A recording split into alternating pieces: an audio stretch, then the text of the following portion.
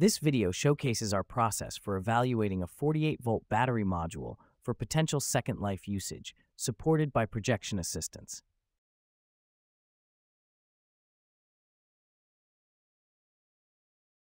Instructions and images for the actual step are projected onto the workspace and directly onto the battery module. Once the worker completes a step, they confirm it by placing their hand inside the projected button.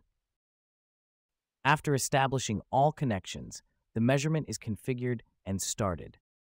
The pulse test result data is transformed into the frequency domain to reveal impedance characteristics of each cell block within the module.